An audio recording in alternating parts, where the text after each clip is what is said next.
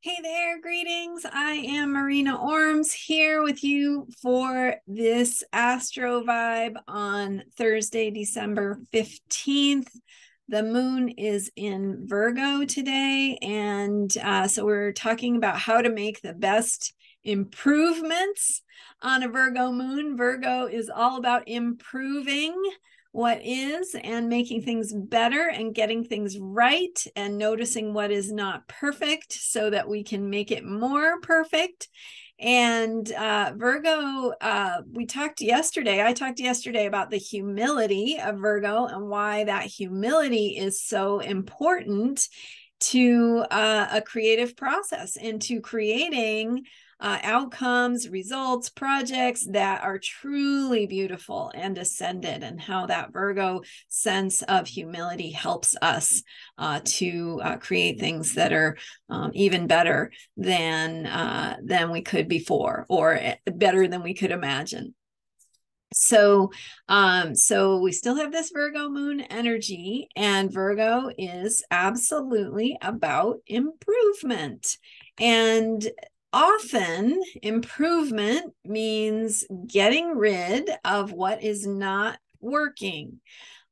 So let's bring that to a really day-to-day tangible example and think about cleaning.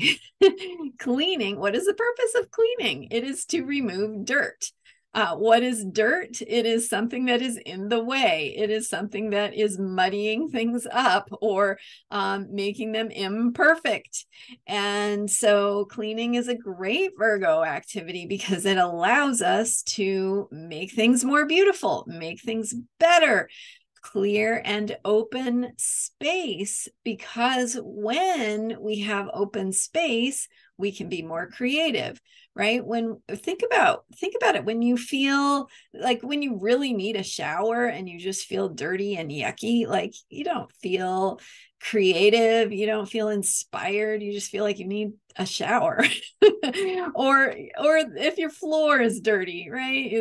There's dirt and dust and cobwebs on your carpet, on your walls. And what does it feel like to clear those away, to remove that, to create clearness, cleanness, cleanliness? It makes a blank slate. It makes the air cleaner that you can breathe. It brings in that sense of spaciousness. It allows you to take a deep breath. It allows you to relax, de-stress, feel more open, feel more free, all these things that we think we want as human beings. And so let's get out of that idea of cleaning as being drudgery, as being something that should only be done as the lowliest and most menial of tasks. Cleaning is sacred. It is sacred work. It is work that we do to support ourselves. It is work that we do to create the foundations of creativity, of joy, of freedom, of self-expression, of all these things that we want for ourselves and we want to tap into. And so how many times, I know I do this, put off cleaning because it's not as important as other things that I'm doing. And really, if we prioritize cleaning and making our space beautiful, making our space clear and open and clean, and the air around us so that we can breathe it and it's fresh and it's beautiful, that supports us to feel like we have the ability to do things, be more creative, express ourselves, solve problems, think of new ideas, make better connections, feel good about our space, about our bodies, about the environment around us. So, weeding in your garden is the same idea, right? You're making room for those plants to grow. How beautiful and sacred and amazing is that? So, it is love. It is an act of love to clean, to clear, to improve, to fix, to repair, to maintain, These are acts of sacred magic, deep support for yourself. And not saying ditch everything else and spend your life cleaning, because that's not what it's about. It's one part of the whole.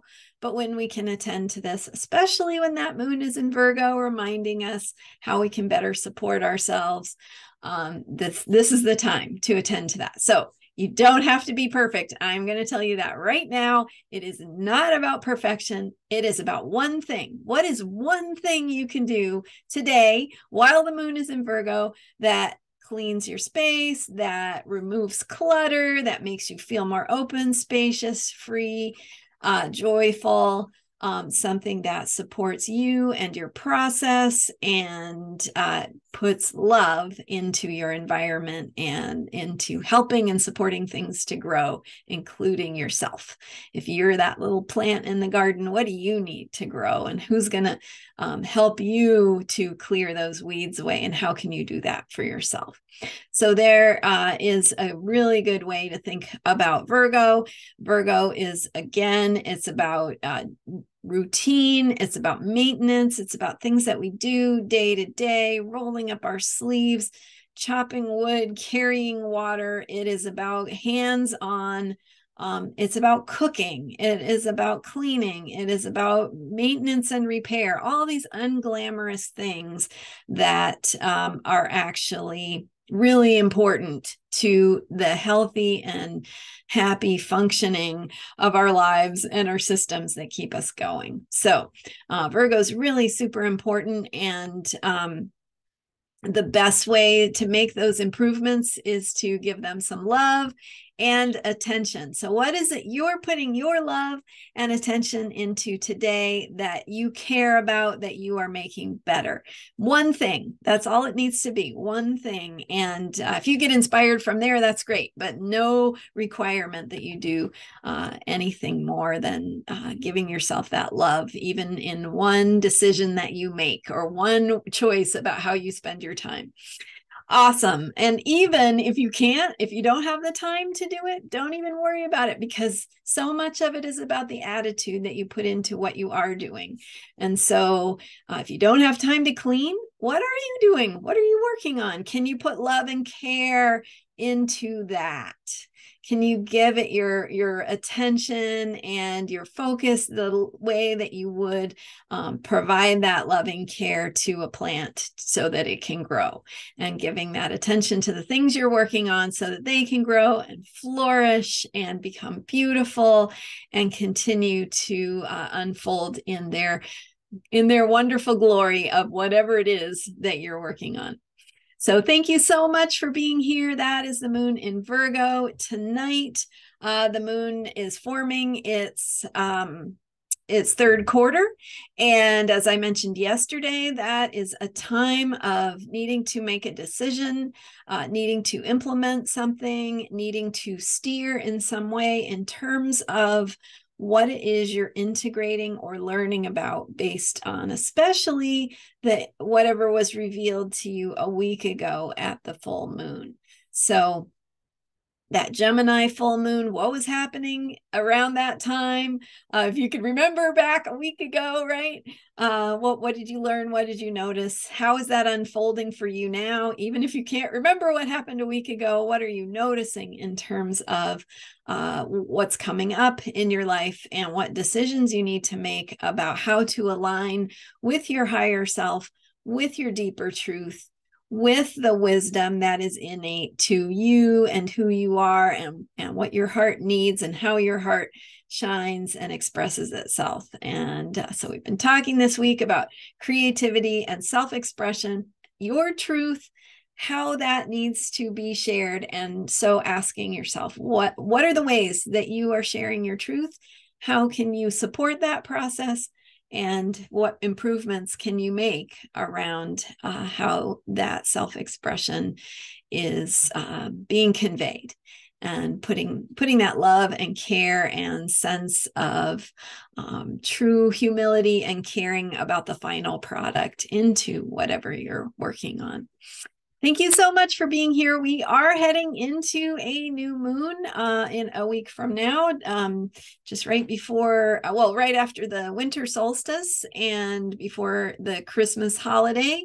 And so we've got that Capricorn new moon coming up. If you are interested in getting a mini reading on where that Capricorn new moon falls, also a great gift idea. If you want to purchase a mini reading for a friend, they can get insight. You can get insight into your own chart. It's just a taste, but it gives you really an idea of how powerful astrology is to reveal some of the things about your chart and how the upcoming new moon shows up for you personally. It has certain ways that it shows up for all of us and certain ways that's going to be unique and individual to each person. And certainly you can ask a question if you have something coming up in your life that you would like insight into. And in the 10-minute recorded mini reading, I will do my very best to try and give you some insight into that based on your chart and where this Capricorn new moon is going to land in your chart. Check that out at astrologyheals.com. You can purchase a mini reading there. You do have to book it ahead of time and see what's available on my schedule. So I recommend that you book it ahead of time to make sure you get on my calendar. All right. Thank you so much for being here. I appreciate you and thank you for being a subscriber. And if you haven't yet, hit that subscribe button because it lets me know that you are appreciating these videos, and it helps you because you get regular notifications about when new videos are released, which they are every day to support you in the astrology of unshakable self-care. So I'm Marina Ormes. I'll see you next time. Thanks for being here and bye for now.